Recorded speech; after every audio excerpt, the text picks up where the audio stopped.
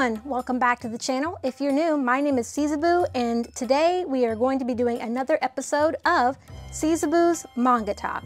Currently we are working on the Pokémon Adventures Book 1 series, and today we've actually hit chapters 13 and 14. We're going to only be covering those two chapters today because if you're following along in the original version of the manga, this is actually the end to the first original book. So don't worry, we've still got a lot to cover today, so go ahead and sit back and relax, and let's see what Red is doing over in Lavender Town. Adventure 13. Psy for Psyduck.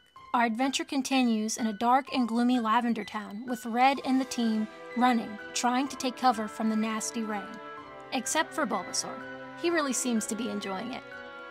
While running, Red tries asking the locals if there's a good place to take shelter, but many of them give him the cold shoulder or just simply ignore him. Geez, is this Lavender Town or leave 'em their town? Not very trusting people, are they? An older gentleman approaches Red, startling him. The man is crouched down at a small grave. Red leans in to take a closer look. Doduo, rest in peace. Red quickly joins the man in honoring his deceased Pokemon friend. He lived to a ripe old age, my beloved Pokemon, but his time came at last. The gentleman is pleased with Red's manners and asks him to follow him home, where he can get warm and dry from the rain. Red is relieved and takes the man's offer. While resting, the old man explains to Red the history of Lavender Town, that it is a town meant for honoring the souls of Pokemon, deceased Pokemon. It is also home to the Pokemon Cemetery. Red becomes confused and asks why didn't he build a memorial for his Doduo at the cemetery?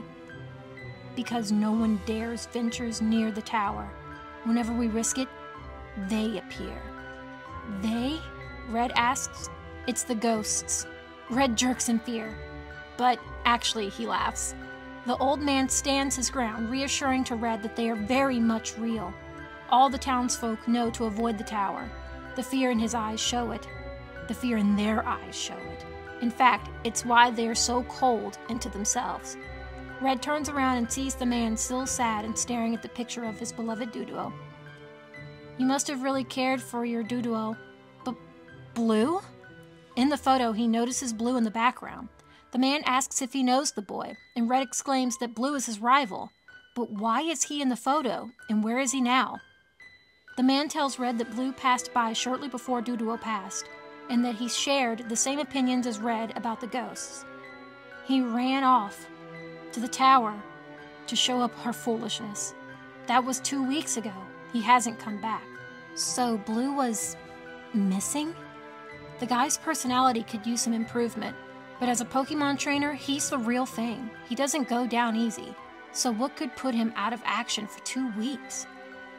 Red wastes no time and rushes to the Pokemon Cemetery. Once Red arrives, his attitude changes.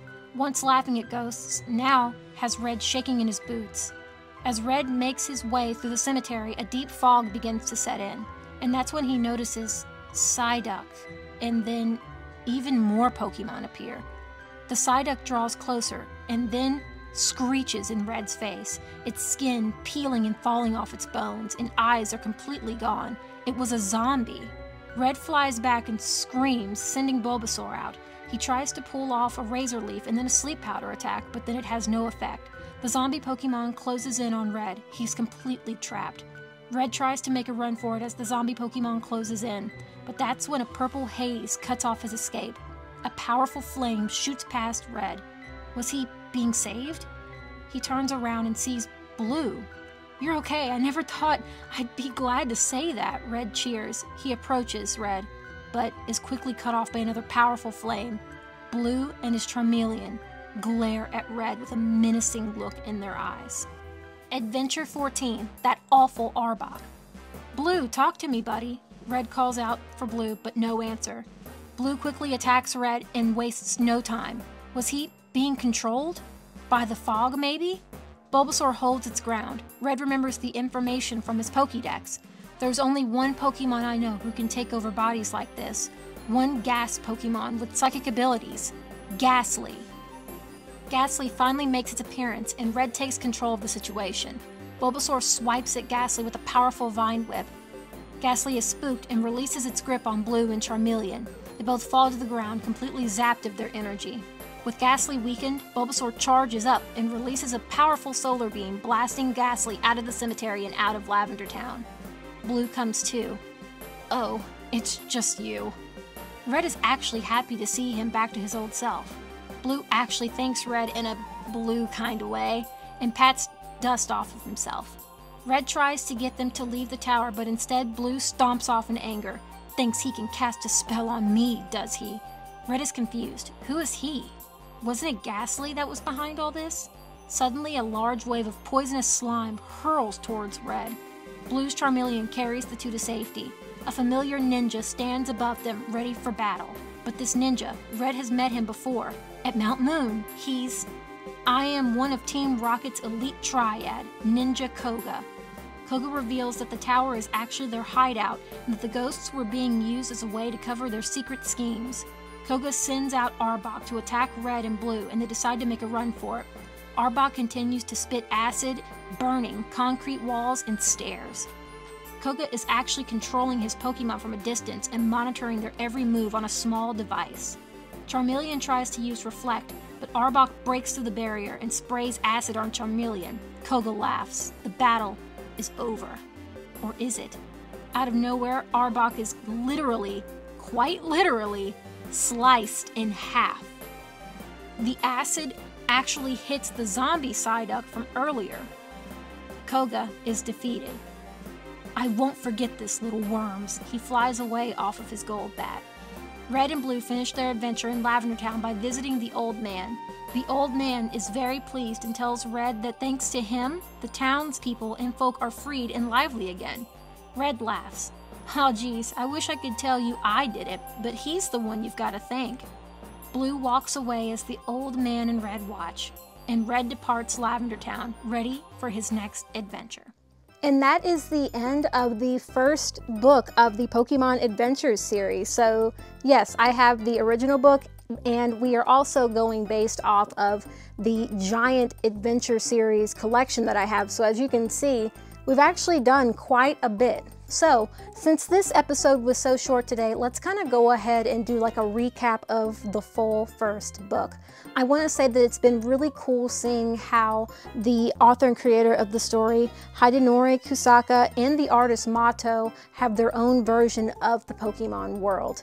First of all, the kind of adult themes that we have going on, the battles, say for instance Poliwhirl getting stabbed by Fearow, or Charmeleon completely like cutting Arbok in half, is really crazy. It's stuff that you don't see in the original anime and in the game. Also, it's really cool that the gym leaders just kind of have personalities outside of I am gym leader. Koga being evil and being with Team Rocket, Lieutenant Surge scheming on the St. Anne and trying to do things, Misty helping out Red. Playing with the series is that sometimes it's hard to tell when Red is getting his gym badges or when he's just taking on a challenge. I gotta say though that I do love Red's team so far. We've got Snorlax, we've got Bulbasaur, we've got Poliwhirl, and the Pikachu. That's a pretty unique team. Blue has a Charmeleon, which I'm sure that we'll be seeing Charizard soon, and I know that another character exists, and I know that she is going to have the awesome Blastoise line, so it's all going to be really cool to see. But overall, the plot, the art, everything has been amazing with the series so far, and that's just the first book, so we've still got a lot to go. So if you want to join me on my Pokemon Manga Adventure series, make sure that you like the video for more and you subscribe to the channel, and I will catch you all next time. Next time we're going to be covering 5 more adventure chapters, so I'm super excited. I'm loving the series so far, and I hope that you are too. Anyway, catch you in the next episode. I post every Monday. Peace out. Bye.